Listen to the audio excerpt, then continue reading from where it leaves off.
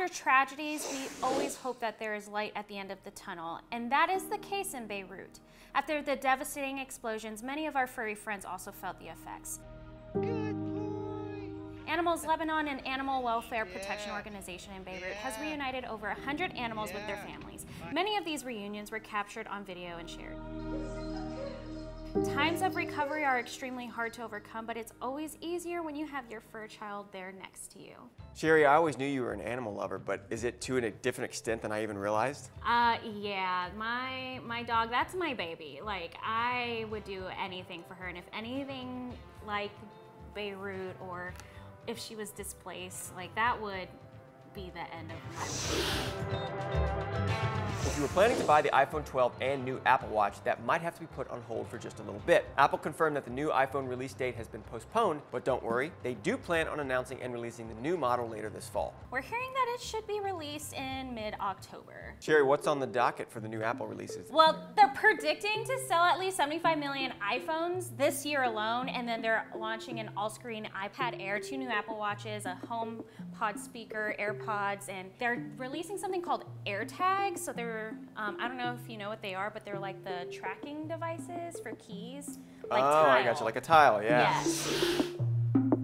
Jamarcus Glover, Breonna Taylor's ex-boyfriend, was offered a plea deal that would claim that Taylor was part of an organized crime syndicate, which he turned down. This would have helped him avoid a possible 10-year prison sentence. An attorney representing Taylor's family in a wrongful death lawsuit blasted officials for, quote, the lengths to which those within the police department and Commonwealth's attorneys went to after Breonna Taylor's killing to try and paint a picture of her which was vastly different than the woman she truly was, end quote. So Sherry, what are your thoughts on the no-knock warrants? I completely disagree with it. I mean, you have to announce your presence, especially if you are a law enforcement official, and let them know that you have a warrant to come onto their premises, because that could be an infringement of their rights of search and seizure.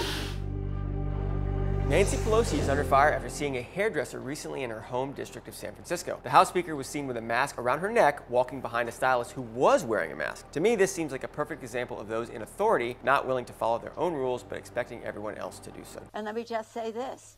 I take responsibility for trusting the word of a neighborhood salon that I've been to over the years many times, and that when they said, well, we're able to accommodate people one person at a time, and that we can set up that time, I trusted that. As it turns out, it was a setup. So I take responsibility for falling for a setup. And that's all I'm going to say on that. Politicians, man, hypocrites. I know, right? And the funny thing is, the video has her walking to the back to get seated, and her mask is around her neck. I mean, you know, even in areas where they're making exceptions and you can go to restaurants, everybody walks through with their mask on. Yeah. And you wait till you're seated.